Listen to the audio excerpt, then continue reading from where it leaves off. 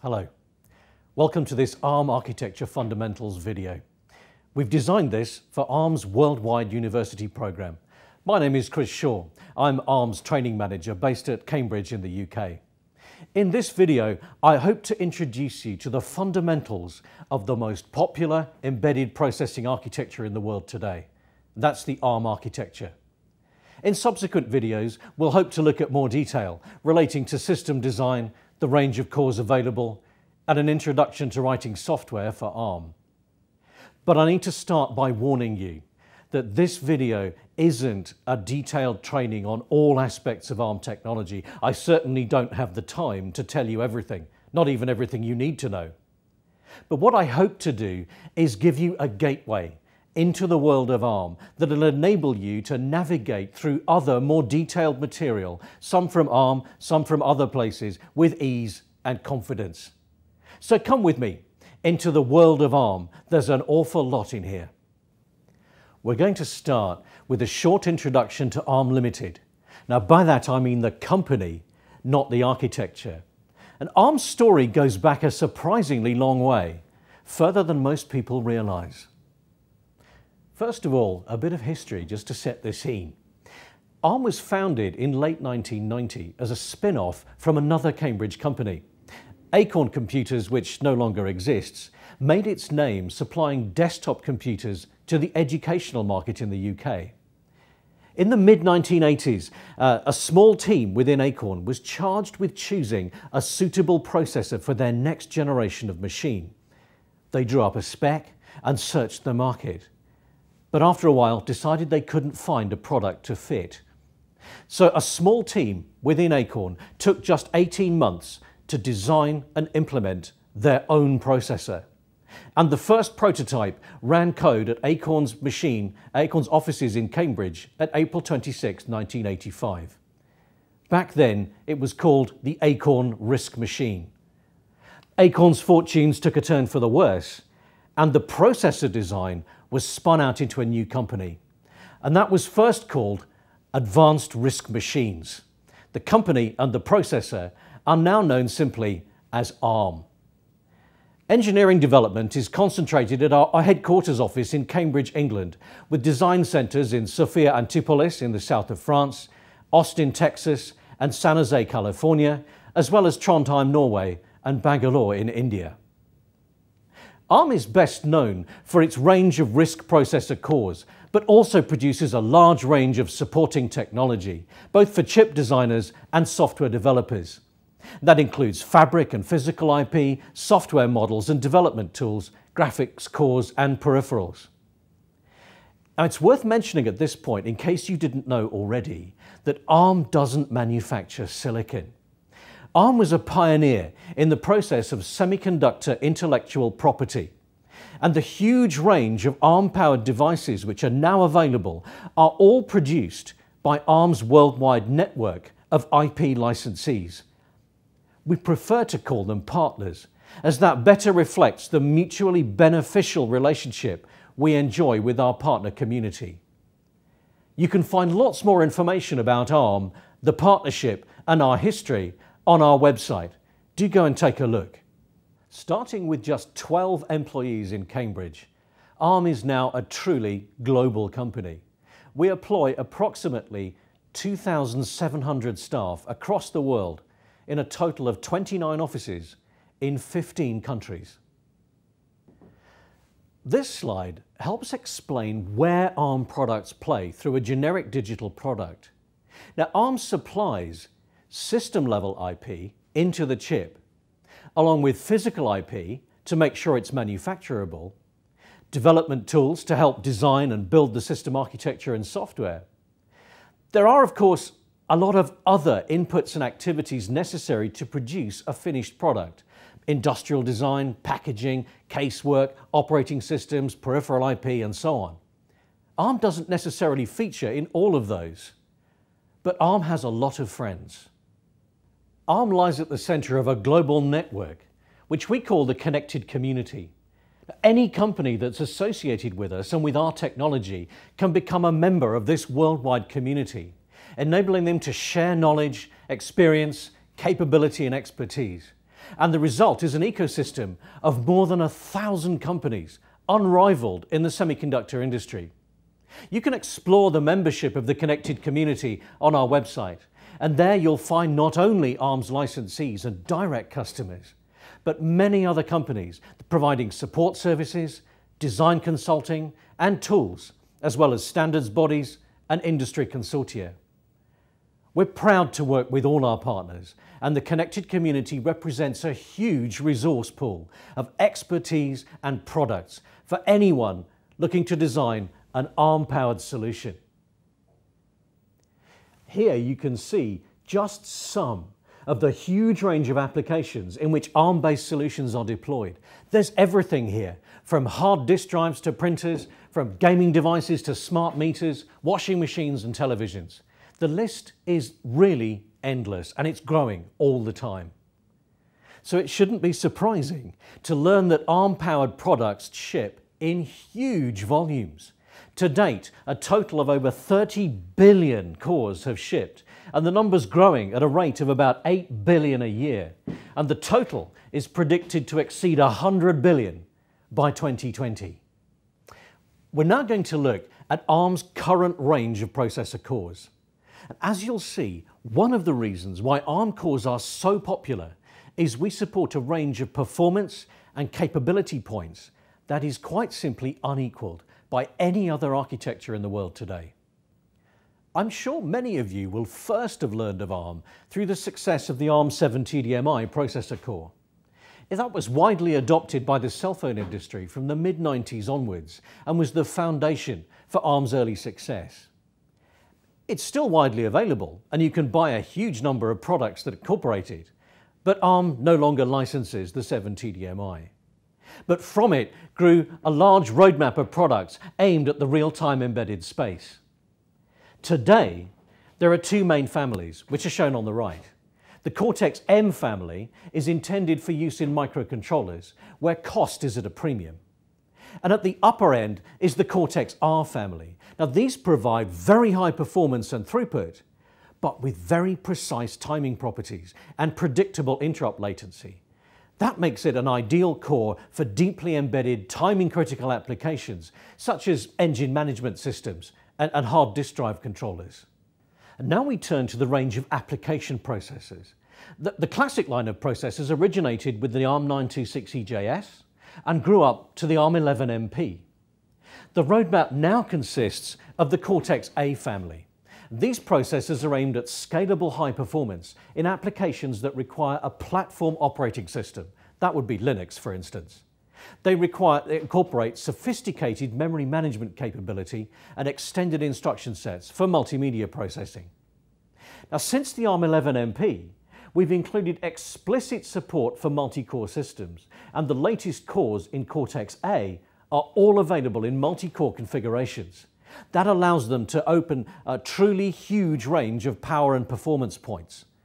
Now, in combination, they can be implemented in big. LITTLE configurations, and that gives you an unparalleled ability to balance performance and power consumption in real time. Now you know a little bit about the origins of ARM and the architecture, it's time to take you inside an ARM-based device. Now, a typical ARM-based system on chip, or SoC, contains many components, only some of which are directly sourced from ARM. First of all, the core itself. That will generally be deeply embedded within the device and usually not directly visible at the device boundary.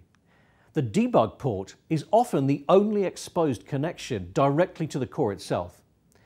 There'll be some glue logic, like clocks and reset circuits.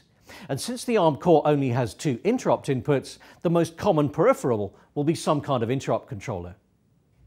Within the device, the components are connected together using an on-chip interconnect bus architecture. For the vast majority of ARM-based systems, that will be the standard AMBER interconnect. And as you can see, AMBER specifies two buses. There's a high-performance system bus called AXI and a low-power peripheral bus called APB. And generally, APB is used to collect all the peripherals, AXI for memories and other high-speed devices. Most devices will have some amount of on-chip memory as well as interfaces to external memory devices. Note though that the external interfaces around the boundary of the device will not be the AMBER bus. That's used internally and is not exposed. So far, we've looked at a range of processors which spans the tiniest microcontroller to the most powerful application processor. Surely one architecture can't provide all that capability. Well, yes and no. Over time, the architecture has developed a long way in capability. Recently, we've developed what we call architecture profiles, and they allow a single common architecture to support that huge diversity in performance and application. And over the next section, we'll take a look at the evolution of the architecture, and you'll see how we do this. As we've seen, the architecture itself dates back to about 1985, but it hasn't stayed static. On the contrary, it's changed hugely and it's evolved a long way from those early ARM cores, adding features and capability at each stage. Generally today, we don't talk about architectures earlier than ARM v4t, and that dates from the mid-1990s and was the architecture of the ARM7 TDMI, the most popular early processor. Over the years since then, the architecture has been updated and expanded several times. Architecture 5TE was supported by the ARM9 and ARM10 families. Architecture version 6 by the ARM11, and finally we come to architecture version 7. And you can see that at each stage we've added new features and improved functionality. But we've maintained backwards compatibility with earlier architectures. And it's this continuous upgrade path that has been one of the key drivers of the adoption of the architecture. But with the advent of version 7, there's a crucial change. Up to that point, all cores conformed to essentially the same architecture or feature set. And it became apparent that one architecture couldn't provide everything from the tiniest microcontroller to the smartest of smartphones. So with architecture version 7, we introduced what we call architecture profiles.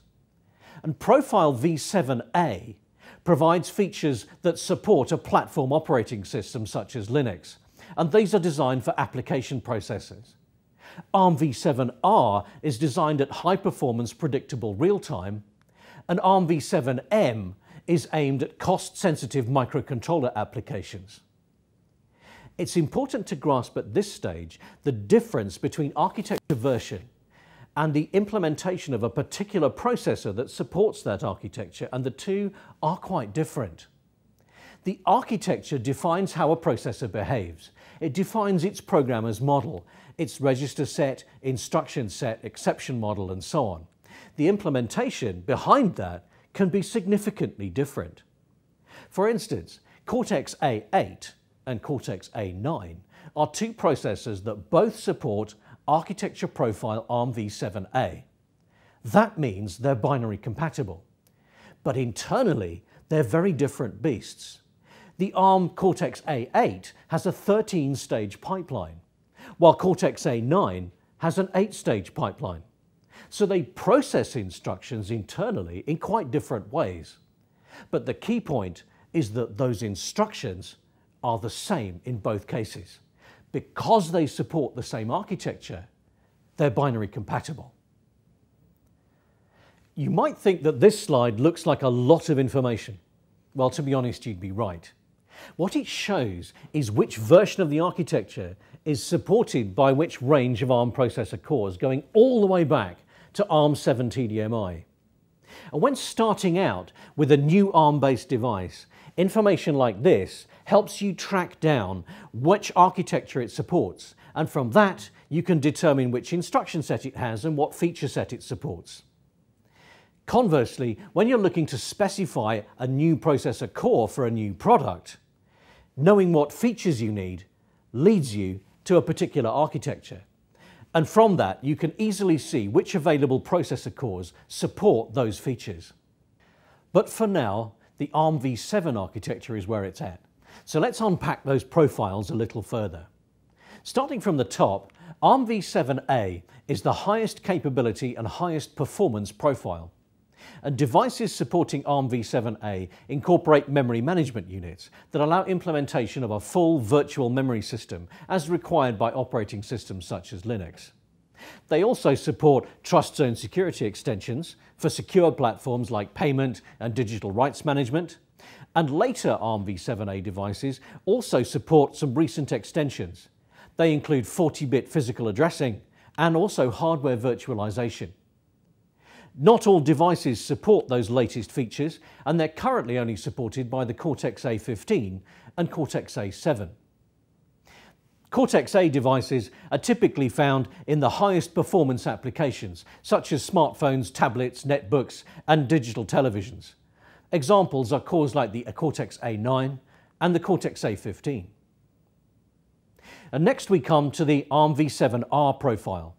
It's sometimes referred to as the hidden architecture because it's typically used in very deeply embedded applications. And this profile incorporates extensions which make it particularly good at hard real time, where very deterministic behavior is required. So for that reason, they don't support virtual memory.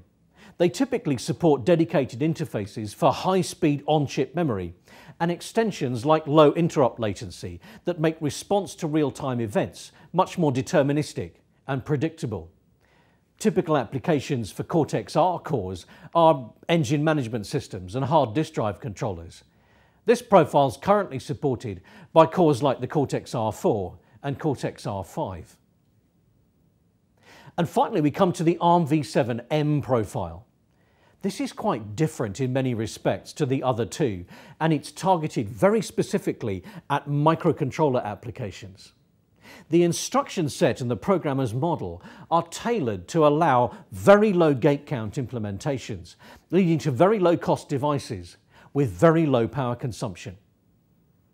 Among other changes are a different exception handling model, which is much closer to that found on traditional microcontrollers, and a fixed memory map, which makes for much more standardization across available devices and product lines. This is currently supported by devices like the Cortex-M0 and Cortex-M3. And the most recent addition is the Cortex-M0 Plus.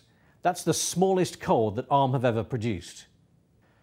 Now we've seen the product range and the evolution of the architecture, it's time to look at how these cores actually work, at the programmer's model. Now, bear in mind as we go through that while the ARM v7A and ARM v7R profiles are quite similar, the ARM v7M microcontroller profile is quite different in significant ways. We'll point out some of those differences as we go through. Fundamentally, ARM is a RISC architecture. Now, you might argue, and you wouldn't be the first, that most modern ARM cores are not really in the RISC mold. But they have a strong RISC heritage, and they retain many of those RISC features, such as a load store instruction set, a largely orthogonal register set, and most instructions execute in a single cycle. Being a load store architecture means that the only instructions that can deal directly with memory are load and store instructions. If you need to process a value in memory, you need to load it into the core, process it, and then store it out again. You can't do that in a single operation with a single instruction. And while other common architectures are capable of manipulating or modifying the contents of memory directly, the ARM instruction set can't do that. Among other things, that makes for a much cleaner and more power-efficient pipeline design. All internal registers, with the exception of some registers which are supported by vector processing features like Neon, are 32 bits wide, and they're processed by a 32-bit ALU, and memory is generally manipulated in 32-bit units. And this is ARM's word size, and it's fixed. We also talk about half words, which are 16 bits, and bytes, which are 8 bits. Now, when it comes to instruction sets, you'll find more than one on ARM cores. All v7A and v7R cores support the 32-bit native ARM instruction set, as well as what we call the thumb instruction set, in which instructions are either 32-bit or 16-bit. Now, the ARM instruction set unlocks the full performance potential of the core, while The thumb instruction set provides greater code density from compiled code, and switching between ARM and thumb instructions is a process that we call interworking. Now, normally the compiler and the linker will handle that for you, and you don't have to worry about it. Some older cores support an earlier version of the thumb instruction set where all instructions are 16 bits. Now, although we'll deal with them properly later, it's worth pointing out that at this point that the ARM v7M microcontroller cores only support the thumb instruction set. If you've worked extensively with modern processor architectures, almost any architecture, you'll be familiar with the concept of operating mode, and also with the idea of privilege. Many processors support, say, two modes, and they'll be called something like user and supervisor. And one of them will be privileged, supervisor mode, and the other will not be. Running in an unprivileged mode means there are certain things that you just can't do. For instance, disabling interrupts or reconfiguring memory access. Running in a privileged mode is typically the way operating systems work, and they use unprivileged mode for user tasks. And this allows the system to protect itself from user tasks and also protect those tasks from each other. Now, ARM cores have typically 7 basic operating modes. Each has access to its own stack space and its own private subset of registers. And all except one are privileged. Now, here they are. The table shows you that 6 of the modes are privileged and just one, user mode, is unprivileged. So user mode is the one used by operating systems for user tasks and processes. You can also see that 5 of the modes are termed the exception modes, and each one is associated with handling a particular kind of exception or interrupt. For instance, IRQ mode is used for handling IRQ interrupts. SVC mode is used for handling SVC instructions and hardware resets. Now, each of these modes has its own stack space and also a small set of private registers. And this feature, we call it register banking, makes the handling of nested exceptions much more efficient from a software point of view, provided those exceptions are of different types. Nesting exceptions of the same type is a little bit more complex, and we don't have time to treat that here. Just note that this is one of the slides that really only applies to Cortex-A and Cortex-R. The mode structure for Cortex-M is really completely different. The ARM v7 microcontroller profile defines just 2 modes, thread mode and handler mode. Now, thread mode is unprivileged, and we use that for application code. Handler mode is privileged and is used for exception handlers. And when the system resets, it starts execution in thread mode, and it automatically changes to handler mode on an exception, and then returns to thread mode when the handler completes. There are several options here for the programmer. It's possible, for instance, to configure the system so that both modes are privileged. And also, by default, they operate on separate stacks. But you can configure the system so they only use one stack. And these options allow software architects to define complex systems that make use of privilege, or very simple, straightforward systems which don't need it. And we'll say more about exceptions later. So let's have a look at how modes and registers interact. Here's the register set for user mode. And you can see it consists of R0 to R15, combined with a single status register, CPSR, that holds things like the current mode, ALU status flags, and so on. We'll look at that more in a minute. The other registers are currently not accessible and associated with other modes, but here they are. And you can see there's quite a lot of them, but they're currently what we call banked out, and they're not in use, and they're not generally accessible. They come into use when the processor changes mode. So let's see what happens when we switch into IRQ mode. And here you can see that a subset of the registers change places, and some of the IRQ registers come into the usable set, while the corresponding user registers become banked out. Notice that 2 of the registers that come into use are the link register, that's R14, and the stack pointer, that's R13. That means that IRQ mode, in common with all the other modes, has its own location for storing a return address, and also has its own private stack. Also at the bottom, you can see another new register, SPSR, or the Saved Program Status Register, and that's used for holding a snapshot of the current system state at the moment the exception is taken. And that makes returning to where we were very easy. We just have to switch the registers back, restore CPSR, and restore the program counter from the values that we saved. If we look at FIQ mode instead, you can see there's a much larger set of registers that switch places. R8 to R12 are additional private registers for FIQ mode. That's one of the things that makes handling FIQ mode a little more efficient and a little faster than handling the standard IRQ.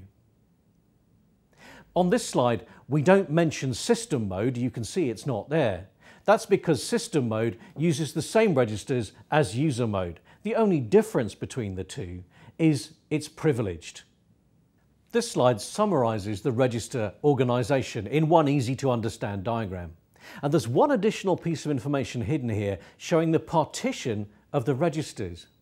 You see, when operating in thumb state, thumb instructions are only 16 bits in size, and that means that most of them don't include fields large enough to address all 16 registers. And they can only directly address the lower 8 registers, so we refer to those as the thumb state low registers. R9 to R15 are the thumb state high registers, and there's only 1 or 2 instructions in thumb state that can access those.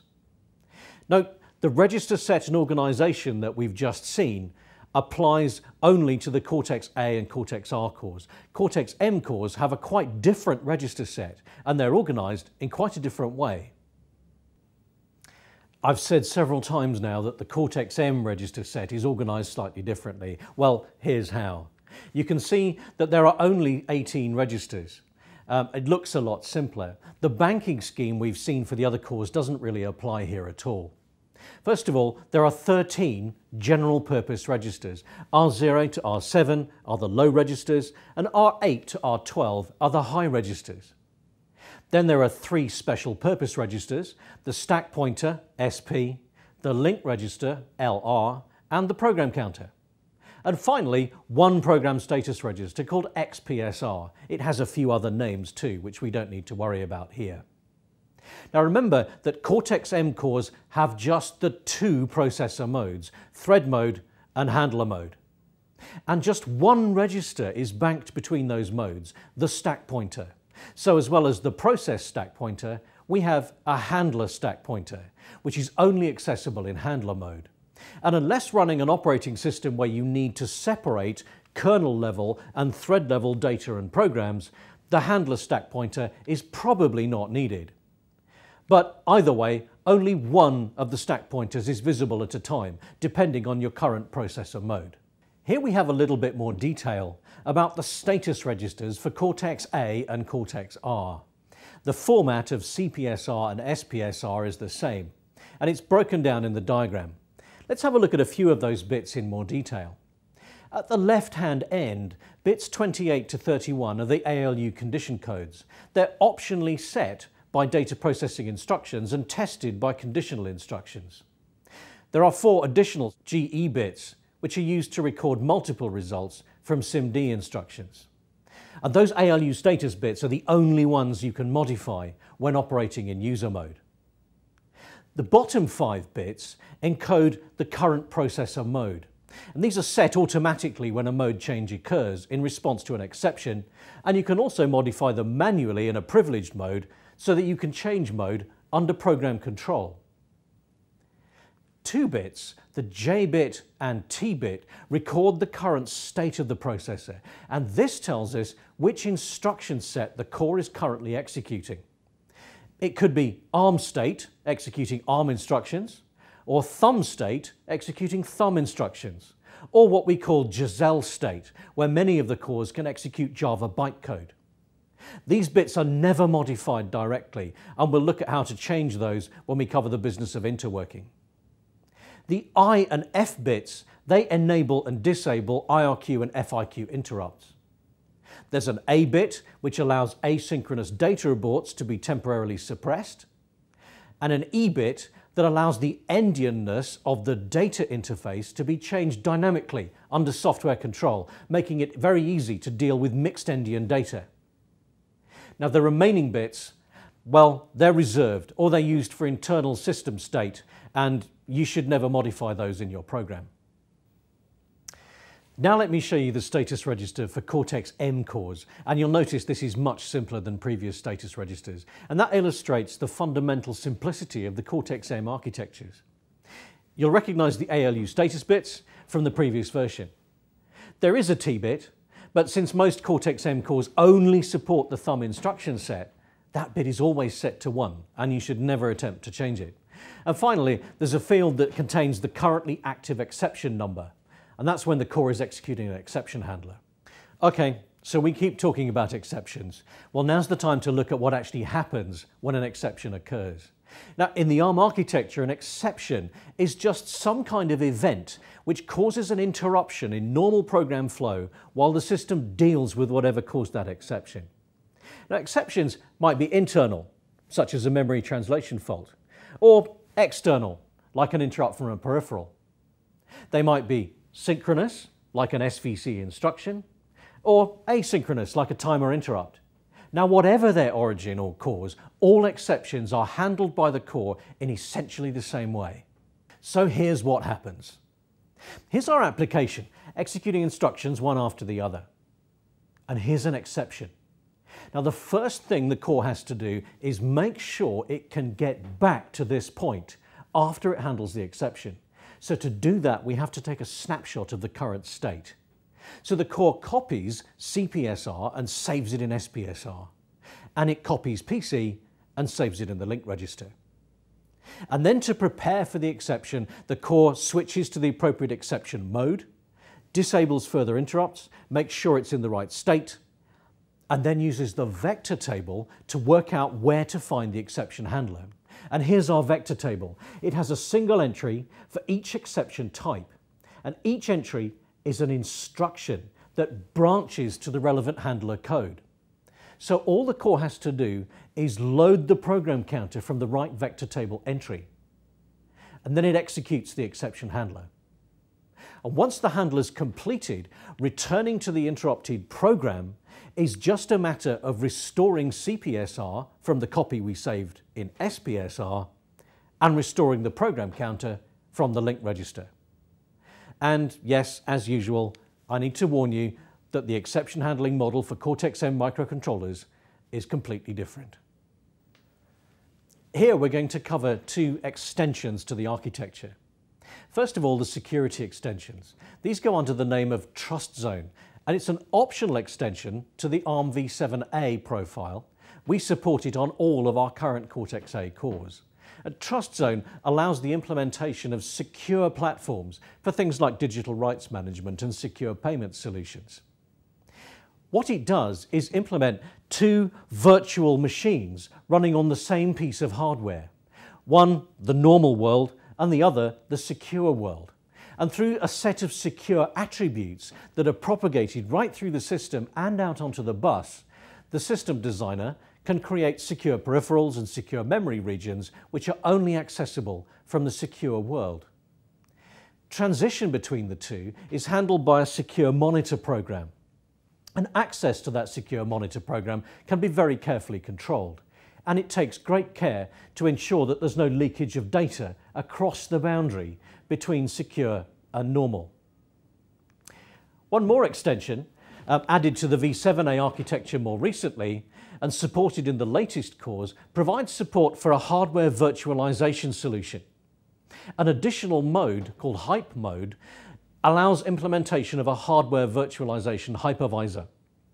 And you can see that the hypervisor sits above the hardware and underneath guest operating systems. And you can configure things like exceptions and other system events to be trapped by the hypervisor and then signaled on to those guest operating systems. The diagram shows you that the hypervisor only exists within the normal world, and that allows system architects to combine the hardware virtualization solution offered by the hypervisor mode to the TrustZone solutions and their secure platforms. So, We know all about registers and modes and stacks. So now it's time to look at the instruction sets supported by ARM cores. Now note first of all that I said instruction sets plural. That's because most ARM cores on the market today support more than one instruction set. First of all, there's the native 32-bit ARM instruction set, and then there's the thumb mixed length 16 32-bit instruction set. We'll first of all look at the ARM instruction set. Now this isn't a class on ARM assembly language, so you won't see all the details here, but we'll give you a general introduction so that you know how the syntax works and you know how most of the instructions function. All of the instructions in the ARM instruction set are 32 bits long. Also, most instructions can be conditionally executed. That's a unique feature of the ARM architecture, and it means that each instruction has a condition field which suppresses its execution if that field doesn't match the current values of the ALU status flags in CPSR. This very flexible mechanism makes for very compact and power-efficient coding. These days there are a few unconditional instructions in there, but the majority of instructions can be made conditional. And as we've noted earlier, ARM architecture is a load-store architecture, and the instruction set means that you can't directly manipulate the contents of memory. At first sight, the syntax of ARM instructions can look quite complicated, but once you understand the basic structure of the operator and operands, it's really quite simple. This is a RISC architecture after all. So let's look at a few examples. And the first one, well, that really is simple. It's clearly a subtract instruction. It has 3 arguments, and the first is a register, and that's the destination for the result of the subtraction. The remaining 2 specify the input arguments, and you can just read this from left to right. R0 is R1 minus 5. This one is an add instruction, and it illustrates the ability to provide a register as the second input operand, but also to be able to specify an inline shift or rotate that's applied to the operand as part of the instruction. This instruction reads as R2 equals R3 plus R3 shifted left 2 places. If you think about it, that equates to multiplying R3 by 5. So we can do some quite interesting and useful multiplications with this shift capability. This one is a logical AND instruction. Note that the AND mnemonic has a suffix S. Now this means that the ALU condition codes in the CPSR will be changed to reflect the result of this operation. Now ARM data processing instructions don't change the condition codes by default. This is an unusual feature of the ARM architecture. We have to use that S suffix to control whether the condition codes are changed or not. Now here's another add instruction, and this one is conditional. You can see it says add EQ. This means it'll only be executed if the EQ condition is true when this instruction reaches the execute stage of the pipeline. It reads simply R5 is R5 plus R6, but if the EQ condition isn't true, it'll behave simply as a no-op. Now here's a branch instruction. ARM branches, like this one, are PC relative. They have a range of plus or minus 32 megabytes, and the offset from the current program counter is simply encoded in the instruction. Here's a load instruction. This simply loads into R0 from the word in memory addressed by the contents of R1. When we need to specify addresses in load and store instructions, we use square brackets to do that. If there's more than one thing in the square brackets, then we just combine those. So here's a store instruction, and you can see the address it accesses is R3 plus R4. It's storing from R2, but there's some extra information here.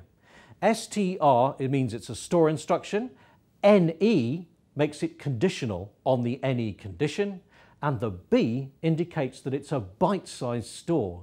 So it just stores the least significant byte of R2 to the address R3 plus R4, but only if the NE condition is true.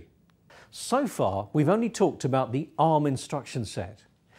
All ARM instructions, as we've seen, are 32 bits. To provide much better code density, some time ago ARM introduced a second instruction set coding called Thumb. And in this instruction set, all instructions are 16 bits. Thumb code typically provides about a 35% improvement in code density at the expense of some raw performance. All of today's Cortex cores support an extension to that called Thumb 2 technology.